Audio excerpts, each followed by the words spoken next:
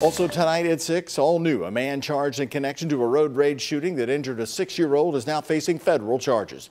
The U.S. Attorney's Office says a federal grand jury has indicted Jonathan Rivera for possession of a gun by a convicted felon.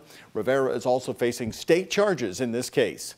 6-year-old Onyx Sands was shot in the back earlier this month in what police say was a road rage shooting that happened on I-65.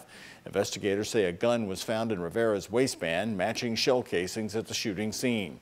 No one has been charged at this point with firing the bullet that badly injured little Onyx.